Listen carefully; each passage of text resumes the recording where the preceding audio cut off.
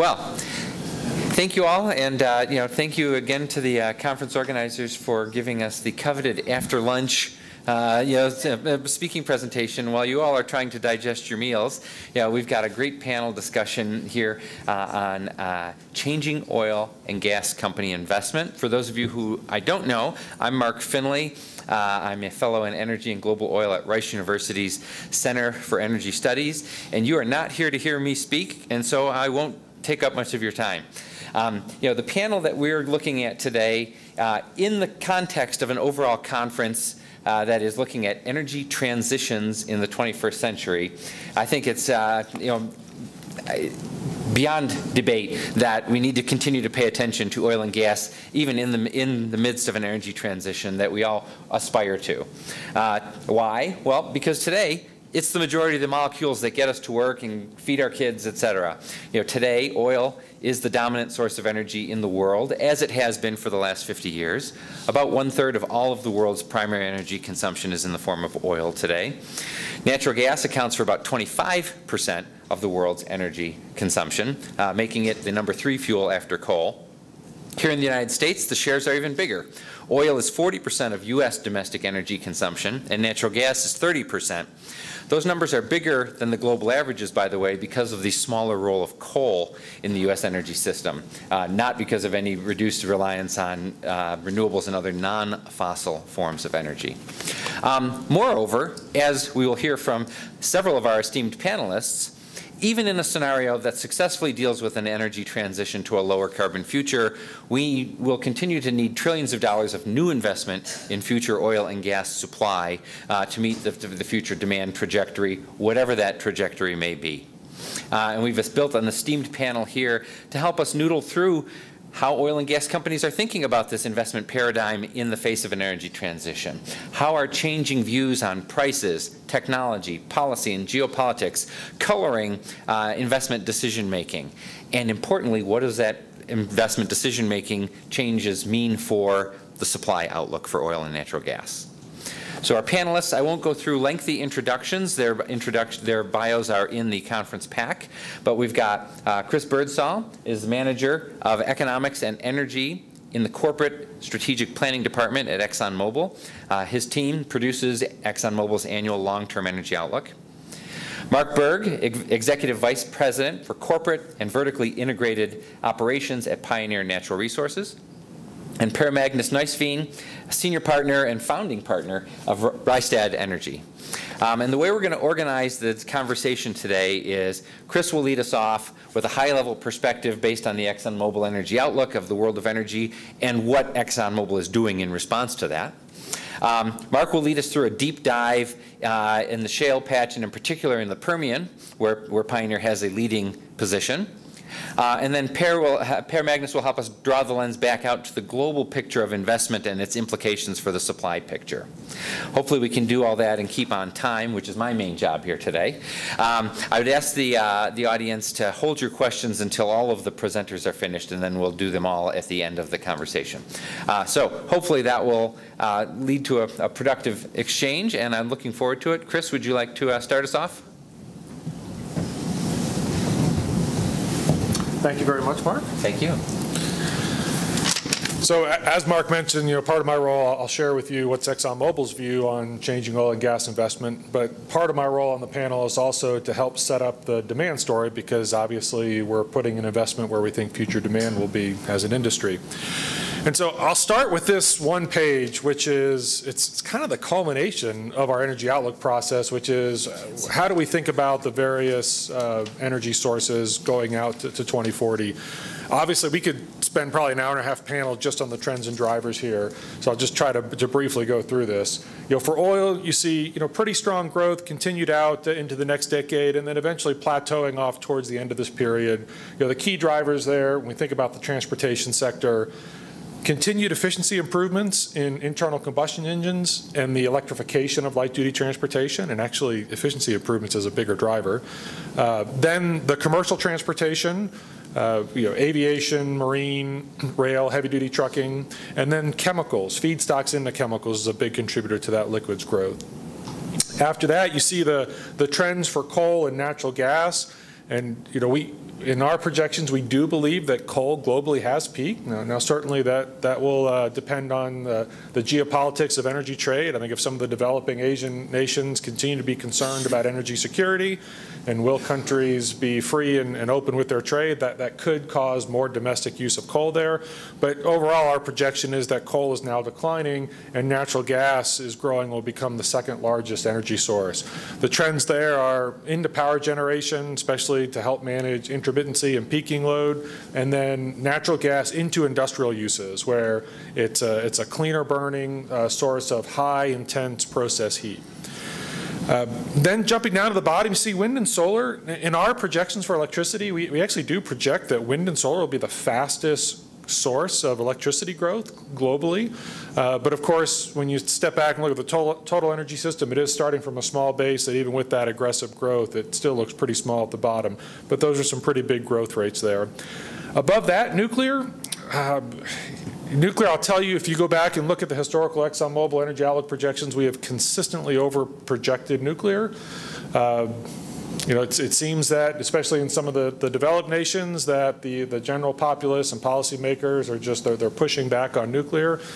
So we have trimmed that back a bit. So most of the nuclear growth we show here is in China and India. About 90% of the nuclear growth we project are in those two countries.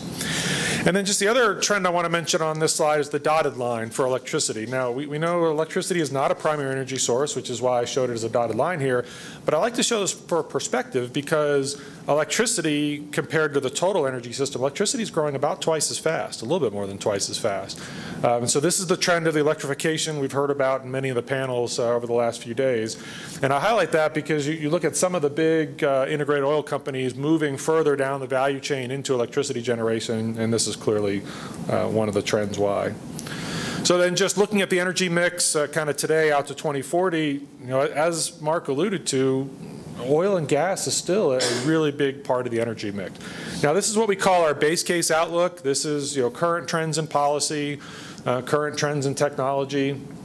I'll talk about, well, what could this look like in a 2°C world, and make that comparison here.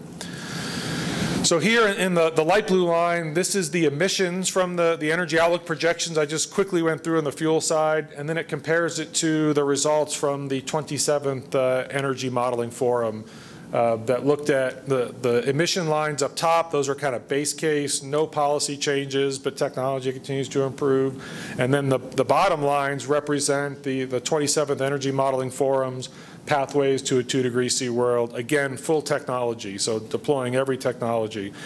And if you're not familiar with the Energy Modeling Forum, you know, it's supported by Stanford University. They bring climate and energy models from all over the world, and therefore you do get different perspectives on how the world could play out. And that's why you see so many different pathways on how the world could get to a 2°C stabilization target. So you see our projections in the light blue. While our projections do show we believe the world in aggregate will meet the Paris agreements, and the key word there is in aggregate, because there will clearly be countries that are behind, others that are ahead.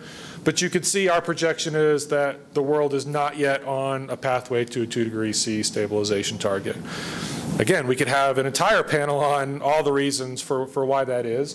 But one of the key reasons that we believe is that the world does not yet have all of the technology solutions yet to drive an economic transition. Because ultimately, if you look at the lines for those 2°C pathways, the world has to get to net zero and even negative emissions in some of these trends, you know, sometime in the second half of the century. And you know, it's kind of a tough pill to swallow to say, wow, we don't feel like we have all the technology solutions yet.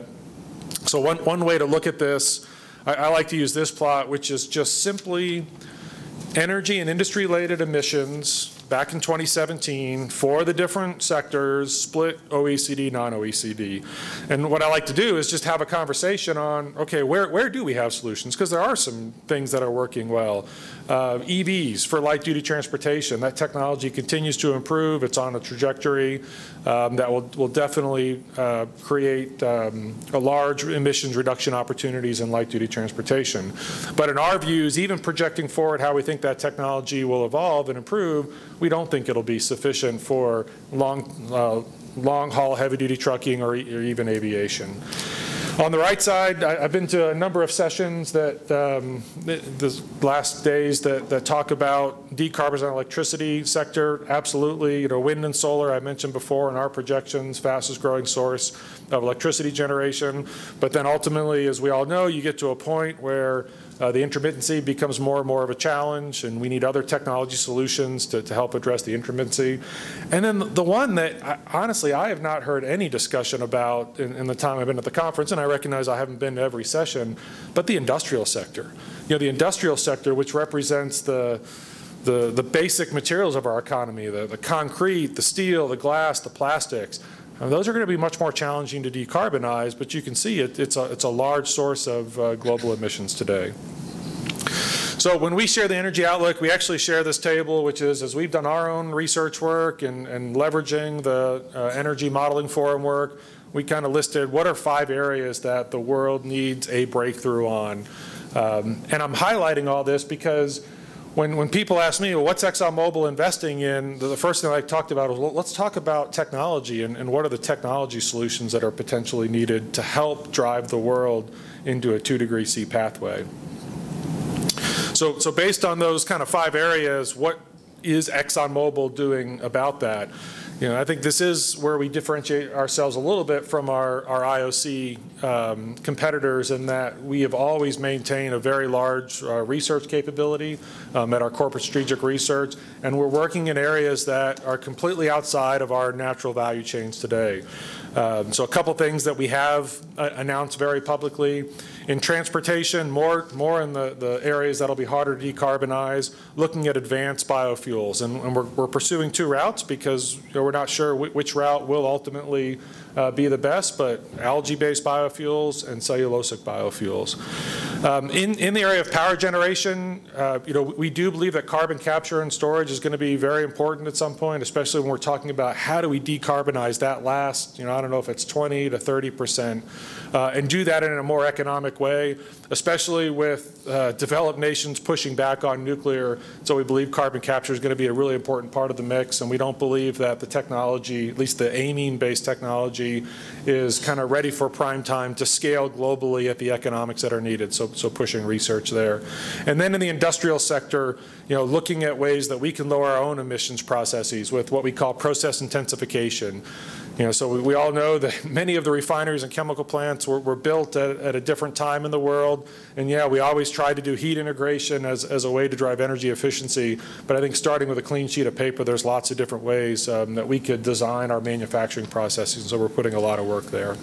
So I just wanted to share that because, you know, one of the big things that we've been talking about as ExxonMobil, again, is the world does not yet have all the technology solutions that we need to drive an economic transition to a 2°C world. And this is where kind of we're putting our research dollars to help solve that. Now, I showed you the emissions trends before for the Energy Modeling Forum work. What I want to show you now is the broad range of projections on what the energy mix could look like in 2040 in these 2°C pathways. So each of these represents another of the models that participated, and on the far left, I do show the IEA Sustainable Development Scenario because we get asked about that quite a bit. So first, you know, one of the things that jumps off the page is if you just look at what's the total energy that's projected in 2040, really wide range. And it just, I mean, it goes to the uncertainty and what energy modelers have to deal with all the time. There are some models that have lower projections of GDP. They have much stronger assumptions on energy efficiency, which dramatically brings down energy consumption. There are other models that show growth even from today. That's one thing that's different.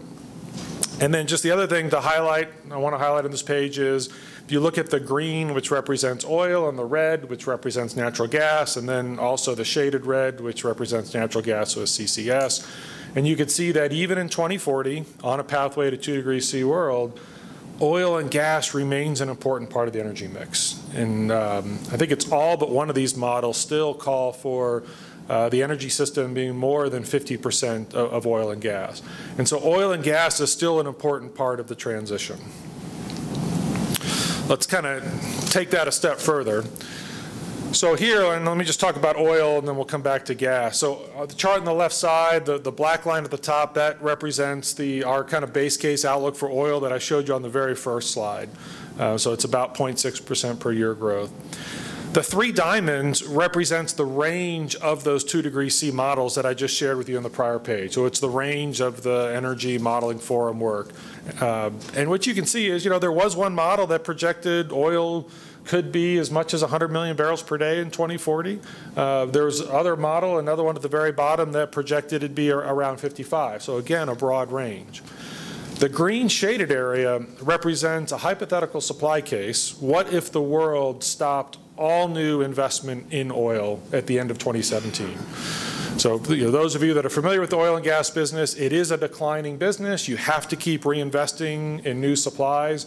What we're showing here is about a 7% decline per year. That's different around the world. It's different in the different types of fields, but a 7% is an average.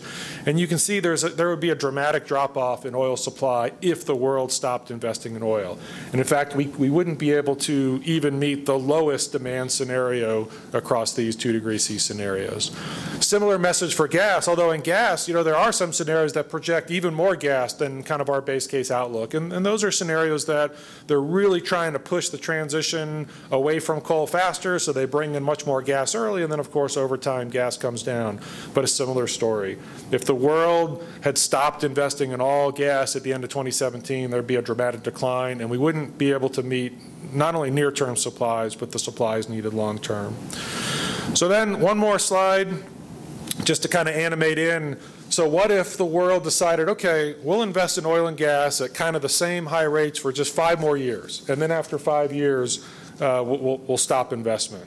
Well, even those new investments, shown kind of by the 5 different bands here, even those have a profile of declining production. And again, that wouldn't be sufficient to meet not only near-term demand, but also the longer term. So look, at some point, oil demand is going to peak and plateau and then turn around and decline. In our own base case projections, we don't see that over this kind of next 20-year period. But if one of these scenarios did start to come into play and demand started to come down, there's still sufficient oil and gas investment needed. So I wanted to share that story to then finish with this. So what is ExxonMobil doing? In the environment that I just shared with you, the need for more technology solutions, the need for oil and gas, even in a 2°C pathway, what is ExxonMobil doing? So this is actually a slide that I pulled from our Investor Relations Day back in April. And so you can see how our CapEx plays out over the next 2 years. So in upstream, maybe a little bit different than some of our IOC competitors, we've not backed off on CapEx that much. And we're still pushing through on what we think are some of the best economic resources in the world. Guyana, which, on this page here, 5.5 billion barrels of oil equivalent. We've since announced that we think that's up to 6 now. So it's a tremendously large resource, great economics, and we're putting quite a bit of capital in there. Brazil as well, so kind of Guyana, Brazil are key deep water plays. And then in the Permian, targeting 1 million barrels a day by 2024. So that's a significant growth for us and a big investment. But we think that fits well with our portfolio. And then LNG. And so, I went through it quickly, but with coal coming down, with an opportunity to help displace coal in developing nations, help address air quality concerns, we think there's some really good support for LNG projects. And so we've really been announcing quite a bit of capital in LNG. Then in downstream, most of our investment is related to infrastructure, so trying to help get the molecules to where the markets are needed. In our refineries, it's about upgrading the technology mix within our refineries, one, to handle the changing mix of oil that's coming out of the Permian, as well as to be able to meet continued increases in fuel standards around the world. And then chemicals, I didn't go through some of our chemicals views. We've always been pretty bullish on chemicals. Over the years, we've continued to invest in our chemical company, and we've announced we have 13 new facilities that are on the docket kind of over the next, out to 2025, and we expect that'll deliver about 30% growth. So this is what ExxonMobil's investments in. Maybe just talk just briefly about what's not on the page. So what you don't see is we're not putting a lot of capital into wind and solar. Even though I mentioned we think there's big growth there. In our base energy outlook, we do talk about that in parts around the world where the renewable resources are good. We think renewables are heads-up competitive with coal and gas. But for ExxonMobil, our approach to this market has been, let's leverage our corporate electricity demand and turn those into PPAs and let other developers who have much better capability in developing wind and solar projects. So we're leveraging our balance sheet, our electricity demand to help pull through, and we were one of the largest buyers of corporate PPAs last year. Okay, so that's the ExxonMobil view of the world, and we'll turn it over to Mark. Thank you.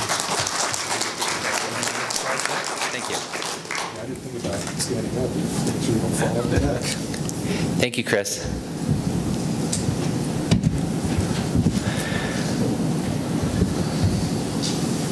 There you go. Great.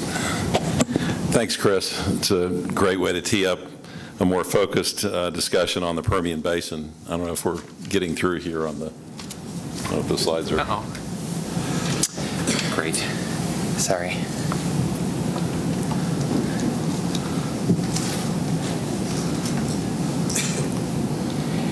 We lost it when we had to reboot something.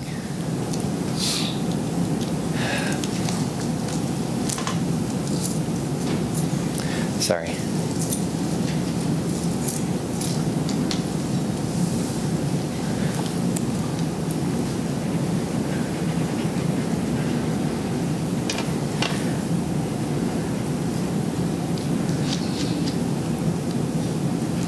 Nope, wrong one.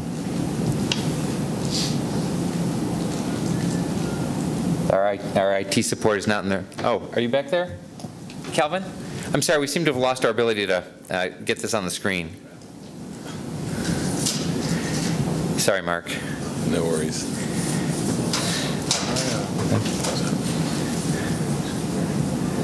Here. Yeah, your keyboard's different. Yep, that's what I thought too. I don't see the view there. Yeah. I think when you were right-clicking here, can you duplicate the view?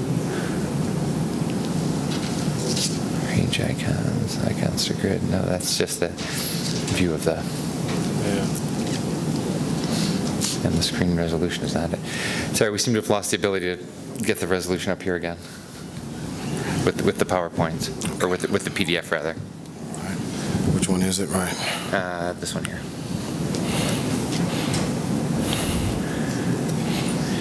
You showed me, but yeah, no, that's not. That's what's not working. Okay, we'll fix that. We can fix that.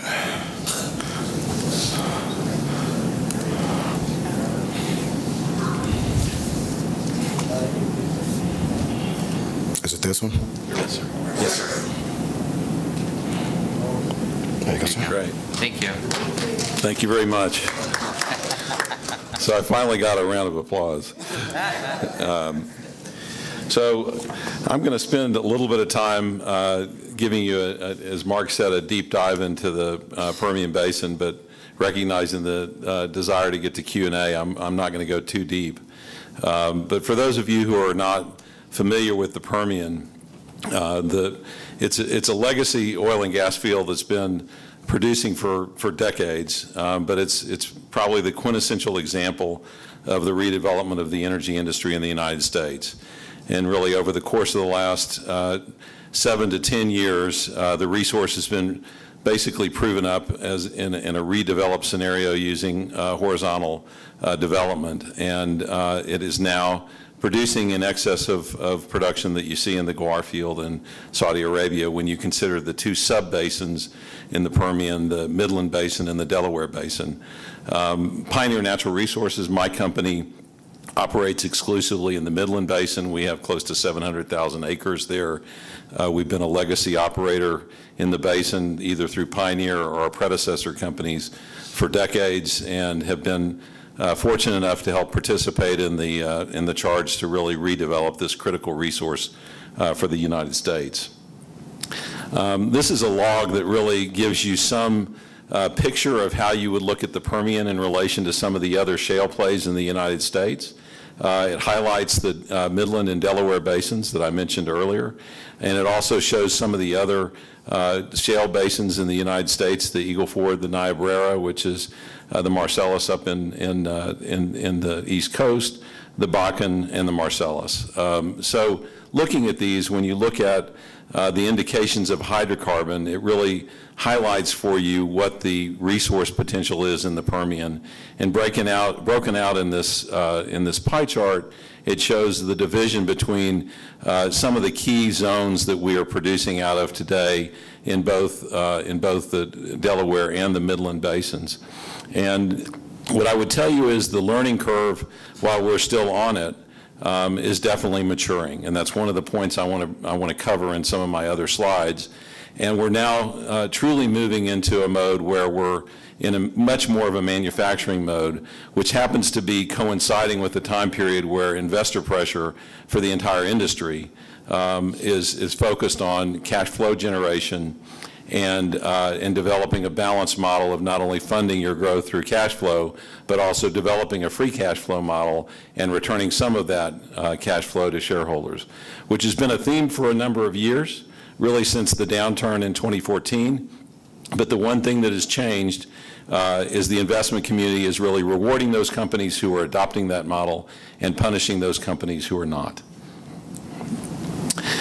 This shows you the growth that we've seen from the Permian Basin. It's been a substantial contributor to the United States, exceeding 12 million barrels per day of production, and it continues to grow.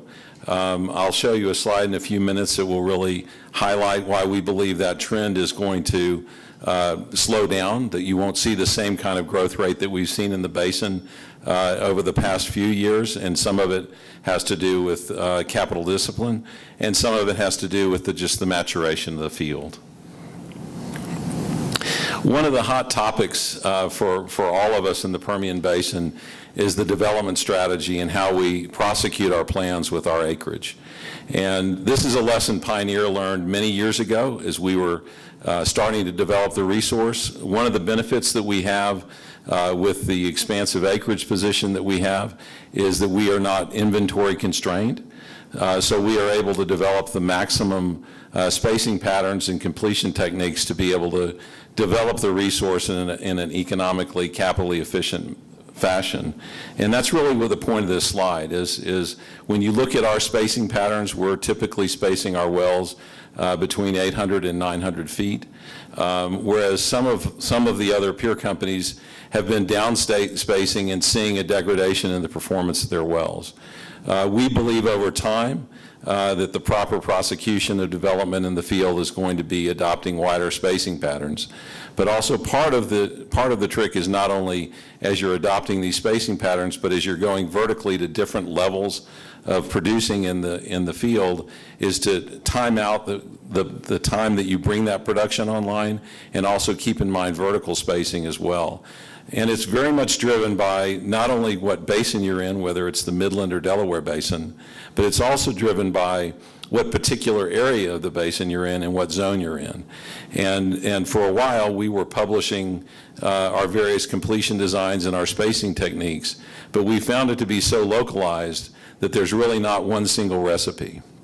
One of the other factors that's occurred over the last few years in the industry is the advancement of completion designs, and really not only recognizing the benefits of running a 7,000 to 10,000 foot lateral as you drill the well, but also the spacing patterns on how you complete those wells, what your frac distances are, and also what completion designs you use.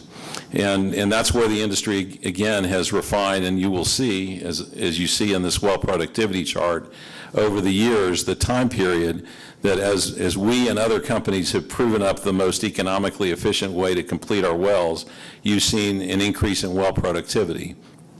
Some of those advancements are now starting to level off. As you've seen in this slide, you see as years go on diminishing marginal returns, and you're going to continue to see that as the field gets developed. So some of the inclination in growth because of advancement in completion designs and an understanding of spacing is going to level off over time, while the growth will still continue.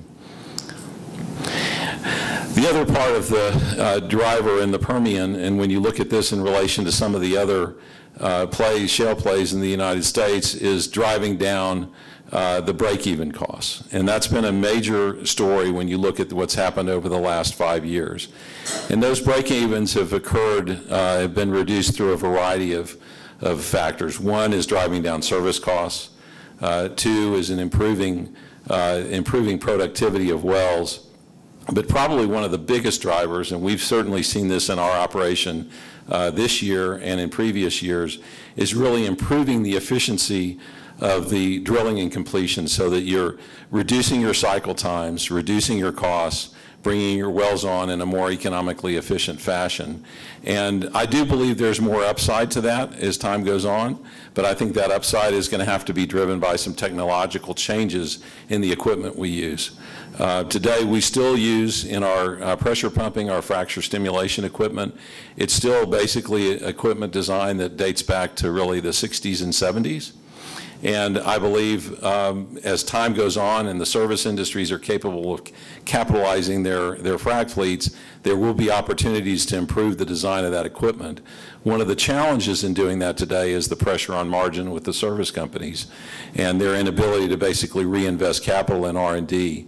But I believe as you see the environment demand more capital go in, that you'll see opportunities where there will be some technological improvements that will further improve cycle times. But using the equipment design that we have today, the rigs, the frac fleets, we are seeing diminishing marginal returns for companies such as ours who've really been focused on driving down efficiency. So I mentioned the slowing productivity gains. This slide really highlights what you'll see across all of the shale plays in a variety of degrees. You see a substantial increase in productivity over the years, some of that driven off of improvement in completion designs, improvement in efficiency, and some of it driven on just sheer knowledge on what's the best way to space and complete the wells in a multi-zone basin like the Permian. So this really kind of bears up my point that you will see some productivity gains slowing down unless there's another major technological breakthrough over the next few years.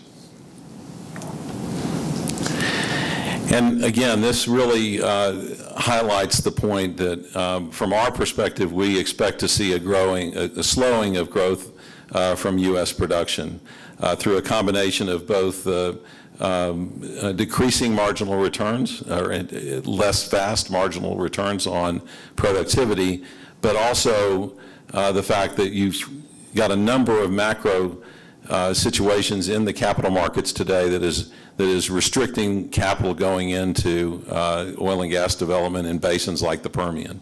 As I mentioned earlier, a significant amount of emphasis from the investment community on public companies and returning capital to shareholders and developing a free cash flow model. We've already seen that have an impact on the growth rates on all the public independents in the Permian Basin, as well as some of the other shale plays in the United States. In addition to that, there's a multitude of private equity funded companies in the Permian and in other basins around the U.S. That are very much capital inefficient. They were built with small management teams and designed to be basically flipped or sold into the public markets, with the public markets not really being receptive to more public companies going into the E&P space.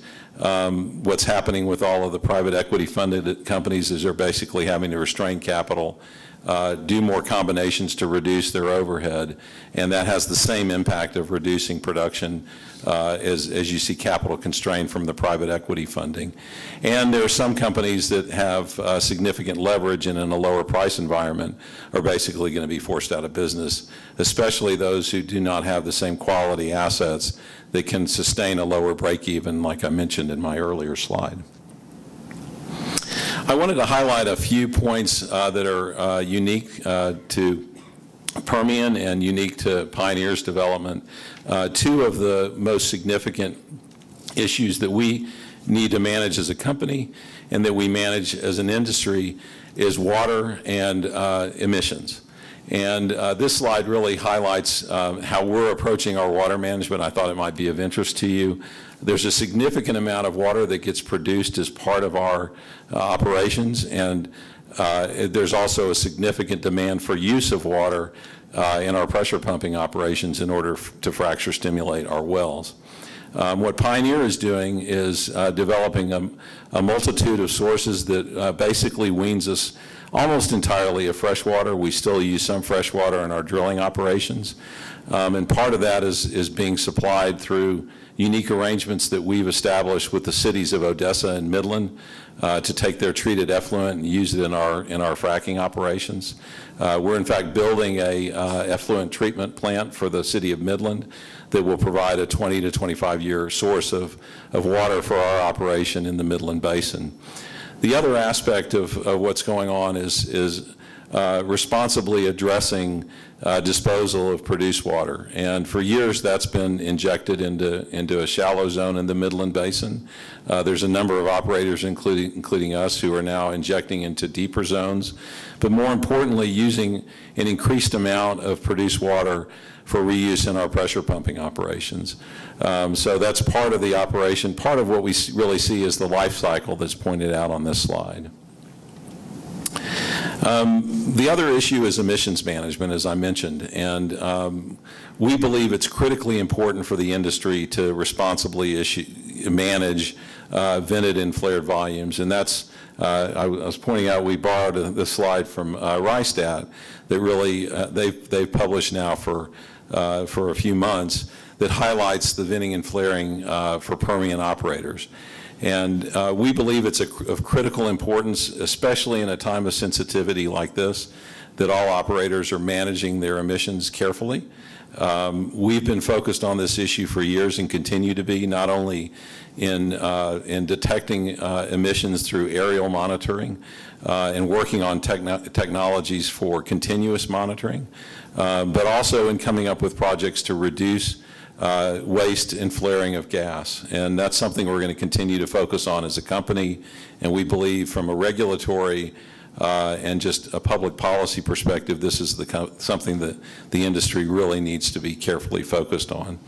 One of the challenges associated with emissions management in the Permian is basically natural gas is close to a waste product when you look to our revenue generation in the Permian. It's about 5% of Pioneer's revenues is attributable to residue natural gas.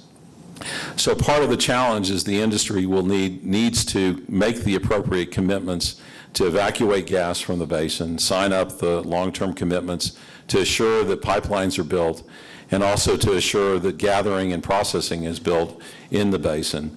One of the other challenges associated with gas production today is a lot of the economics, particularly on processing and gathering for the midstream companies who are in that business, is driven off of NGL prices. And with depressed NGL prices, it's further straining the economics of developing that infrastructure.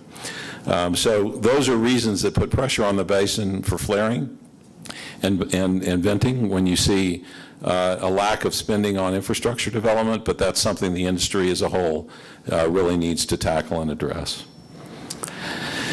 One of the other issues that we face in the Permian is workforce, as well as the quality of life for our employees. It's been a major challenge over the years in the Midland and Odessa communities, but even a bigger challenge in some of the smaller, very rural communities in the Delaware Basin, both in Texas and in New Mexico. And one of the things that the industry is doing to respond to this issue is, about a year ago, the top 20 companies operating in the Permian created a new organization called the Permian Strategic Partnership that is designed to focus on some of the social challenges with the massive development that's going on in the Permian. These include dealing with educational deficiencies, the lack of investment in roads, which creates a significant safety problem for the basin, as well as health care and workforce development. And this project, this entity is now up and running. We've attracted a number of other members. We've committed over $100 million over the next 5 years to address these projects and have started funding projects this year. It's also our hope that we see more truth data coming out of the Permian Strategic Partnership to better understand both the social and economic benefits attributable to having production come from not only West Texas but the United States, and what that means geopolitically for the world. So I'll just hit a few highlights here to really finish up on some of the benefits that I just alluded to on the shale development that's occurred in the United States, as well as what's happened in the Permian Basin. And really the first point I put on this slide, and I really could start and stop there, is the benefits of having cheap global energy. It would be interesting to find out what our energy prices would be today if the U.S. had not played the role that it has played over the last few years in basically developing short cycle production for the world. It has clearly driven down the cost of energy, and it has clearly driven social benefits not only in this country but around the world. It also puts the United States in a very unique position in how we address our national global policies, how we view ourselves in relation to our Middle East policies, and also what sort of economic benefits we would drive for this country off of the various incremental spending that occurs from the development of the resource, not only the upstream resource, but developing all of the downstream resources, and the eventual export of not only oil, but residue natural gas through LNG, and all the various derivative products from refining and marketing. So it's an important issue as we continue to grapple with this concern over hydrocarbons as a bridge fuel, to also recognize the criticality of that bridge fuel being a leavening factor in reducing the cost of energy for the world, and leaving the United States with options that we haven't had for decades in how we address national security issues and how we address energy issues. Thank you.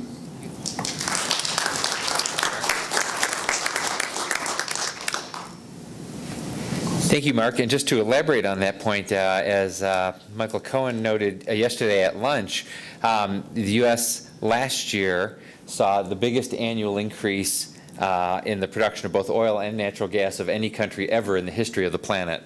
And it didn't take $100 oil or $10 natural gas to get there. Per Magnus?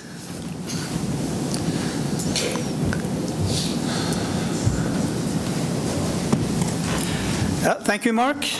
And thank you, Mark, also for an excellent introduction to Permian.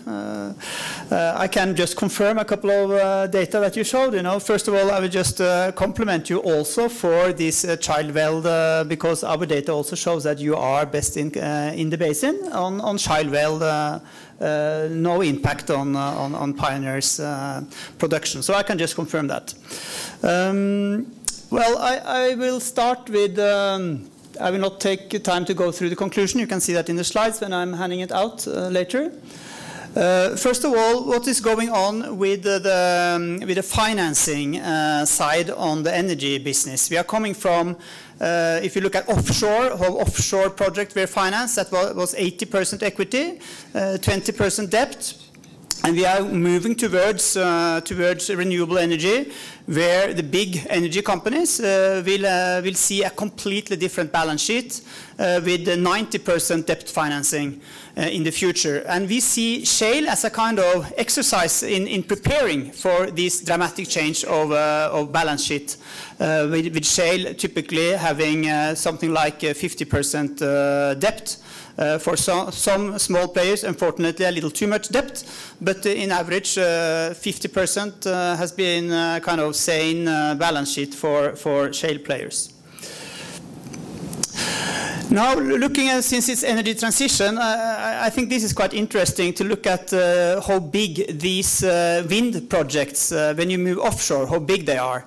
So in the North Sea, Equinor is planning to launch a gigantic offshore wind project with investments of $12 billion, the Dogger Bank. I also think it's interesting to see also how these windmills, they will be like 250 meters tall and produce 12 megawatt of power. So these generators are actually moving towards the size of hydro power generators. Very large, but still this project, $12 billion, it produces, with the efficiency of windmills, produces something like 2 gigawatt of power. And if you look at that in terms of barrels of oil equivalent, it is something like 30,000 barrels of oil equivalent, meaning that the kind of capital intensity of such a project, in oil we have a metrics which you call capex per flowing barrel, which is offshore is typically around $50,000 per flowing barrel. Oil sands, it was up to $100,000 per flowing barrel. Here we are talking about something like $400,000 per flowing barrel of oil equivalent, if you can have such a measure. But still, after 15 years, these windmills, they have paid down the debt, and then they are continuing running without any kind of operational cost at all. So in the long future, we think that these kind of investments will be paid down by debt, and then we will see probably lower electricity costs across the world. Now, this is a little the same as Chris showed us. It is talking about the base decline and how much investments we still need in the oil and gas business with different type of oil demand forecast. The base decline, or the global average base decline, is something around 12%. Meaning that if you don't drill any wells in the fields, the oil declines by 12% per year. And if you think that there will be some kind of peak, maybe around 2030, from that time, in the next 10 years, the base decline will take us down by 65 million barrels. Of course, there will be a lot of infill drilling. Infill drilling will compensate for this decline by something like 40 million barrels. But even with a quite optimistic oil demand, let's call it optimistic oil demand for the climate, with the oil demand declining, like we have seen in our base decline. We have a base case for oil demand, which is a little more careful than Exxon actually is showing us. But still, there will be a need for 17 million barrels of new projects. And 70 million barrels, if that is $100,000 per flowing barrel, we are talking about $17 trillion invested over 10 years after the peak in new projects on top of infill drilling, even with